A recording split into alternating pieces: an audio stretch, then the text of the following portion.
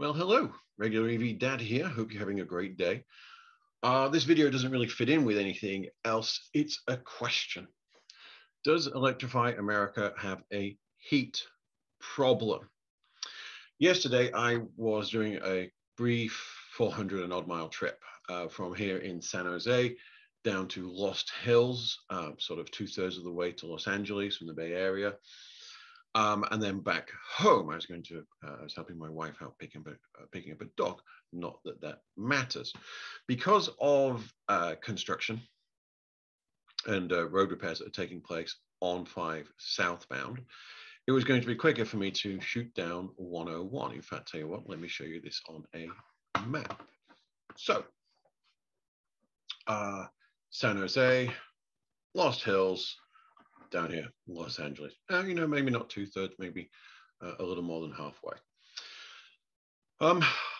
Because of the construction that was taking place between Kettleman City and Lost Hills, the road was essentially closed. It was going to be quicker to go the long way. It only adds 10 minutes in truth, but traffic can be its own issue. And so I would take this the route here down 101. Crucially, because this is on the ocean side, it tends to be a little bit cooler, and that's important. So I pulled in, and but you've not seen this before, Google is tracking you, and you can use this. This is my history timeline from yesterday. And sure enough, I got coffee, and then I went and charged. And I only charged for a couple of minutes. We'll come into that in a second. I then went to Lost Hills to meet these people and picked up the dog. And while we're doing all that, I was charging. I then headed north, went to Shell, to Pinochet, plugged in there. I'll come into the specifics in a minute. Then continue north over Patio Pass, and part of my pronunciation, into the Gilroy outlets, Electrify America location. Come on to the reason in that minute, and then home. Ironically, whilst this video is about temperature and the chargers, temperature was the reason why I was doing this. Temperature is the reason why I left the house at 6 a.m. sharp, 5:56 to be precise. And I want to be clear, no issues with the car here whatsoever. Now let me show you the data, because that's where it makes a difference. So drove down to Paso Robles, grabbed my coffee, went to the Electrify America at the Bank of America and plugged in. And it ramped straight up to 126. And we can see here, while I was only plugged it, I came in to relatively low state of charge. It's just under 20%, and I left just over 40. That's the green stroke pink line. There is a slight difference between them. If you've ever noticed this, when your yellow light comes on at 20%, that's actually 22 in the BMS. It displays a slight difference. 10% at that point, not 10% all the time, just at that point. It's on a curve, straight line curve.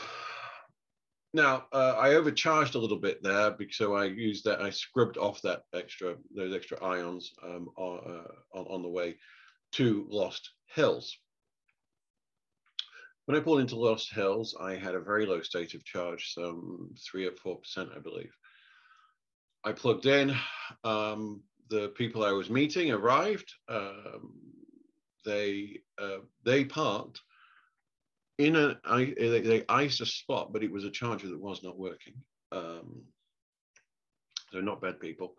They're older, so I give them a certain degree of slack.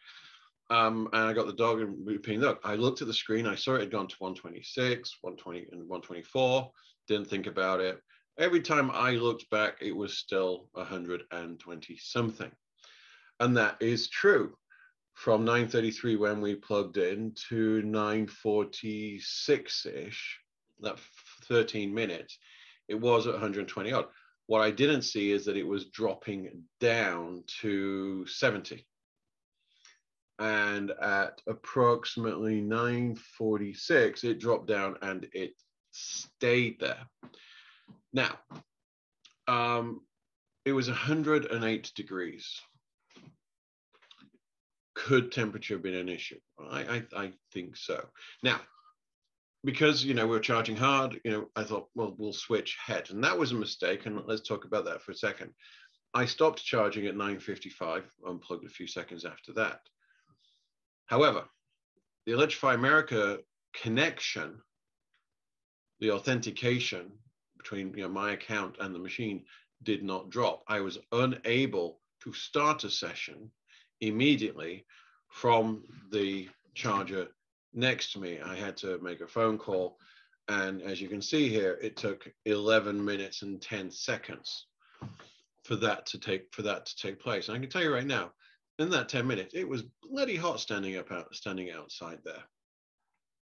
I'm not sure if plug and charge is going to fix that back office issue, that back office process issue, whether they're going to terminate the sessions as quickly as they need to allow for this kind of, pardon the pun, hot swap. We were only plugged in for a further 10 minutes, and you can see here it was a better charge. And given the pack, we started charging at 50, 100 kilowatts at 50 is absolutely fine. And as we increased up to 65, we finally came down below 74. That's a perfectly normal linear curve, no issue at all. Well, let's go to Pinochet. So I drove up to Pinochet.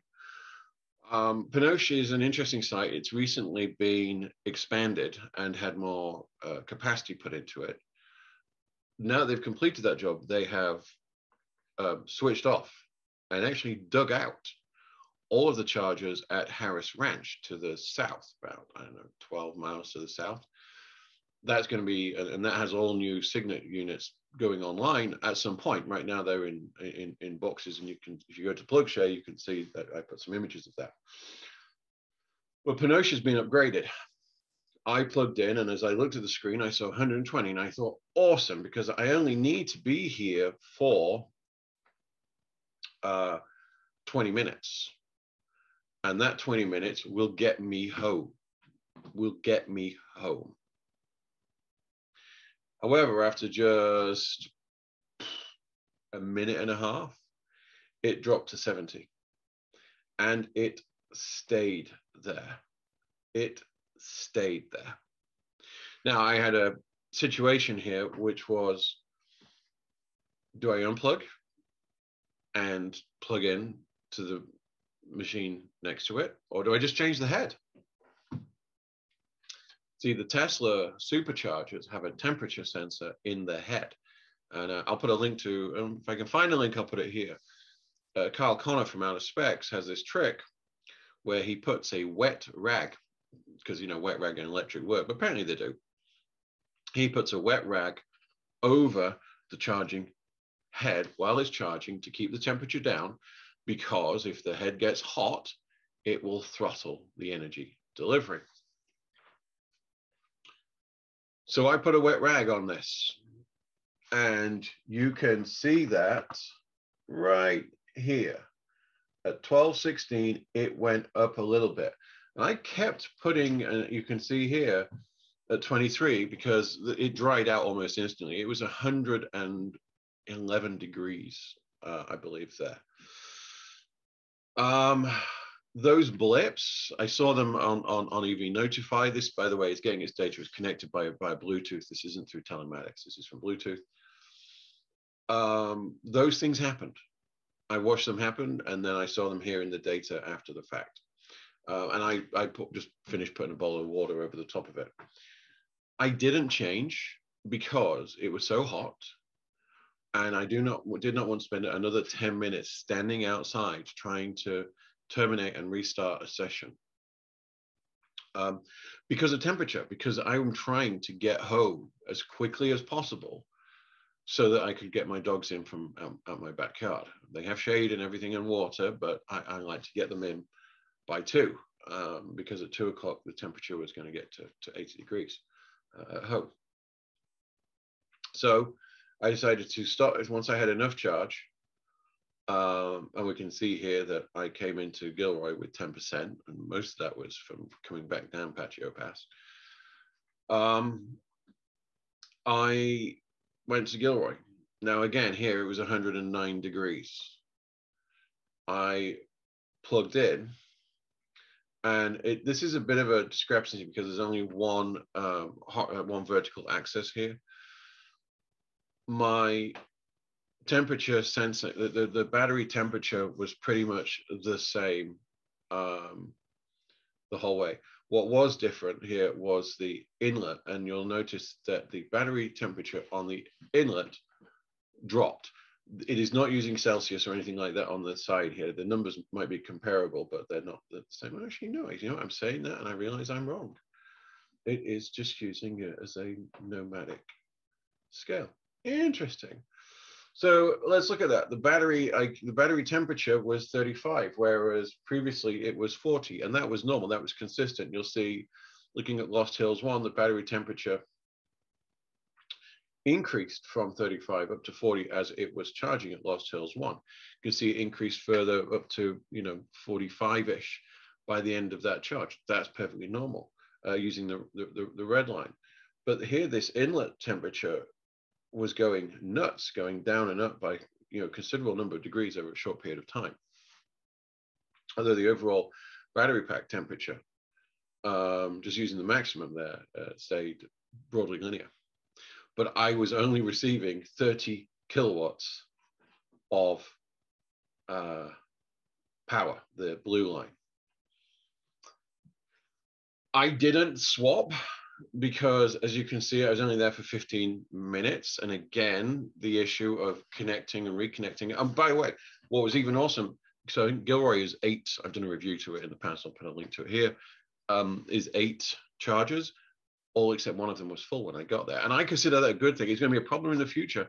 There was 3 or 4 ID4s. There was a Taycan, a Nero, and a Bolt. I think that was it. There was 2 empty space. There was 1 empty space. That unit was out of order. The screen was frozen. So I didn't want to change, couldn't change. Whatever, I could wait for someone to leave then thing, but other people had pressing needs. One guy was not using the app, was trying to use his credit card. Apparently those credit cards readers just get fried in the heat. I can believe that. But I got a 30 kilowatt charge from less than 10% state of charge. That's nuts. Now, I got home. I came home with 2% state of charge, and I plugged into the level 2. And I waited until later in the evening. You see here, just before 6 p.m. And I went just down the hill here, and I charged the battery up to, I think it was like 80%. But the charging curve was normal. And the temperature was 79 Fahrenheit. So, this isn't Coldgate, this isn't Heatgate. There's things that we need to know. There's things I don't know, and I have searched, and I have looked. And so, Electrify America, I'm asking you, what is your guidance for charging in hot weather? And are there temperature sensors in the charging heads that, whilst you don't condone, we can cool down? Should we consider, as you have this 2 charging head per charger strategy, which, as I now know, I've asked the question before, is not for resiliency, is because you might want to charge from one side of the car or the other.